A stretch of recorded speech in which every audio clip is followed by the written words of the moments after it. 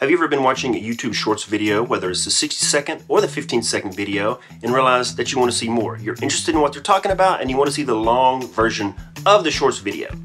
Well, it's really easy to find. Now, one thing you could do is you could tap on their name at the bottom. It takes you to their Shorts page. So if you want to see more Shorts videos from the creator, that's where you can find those.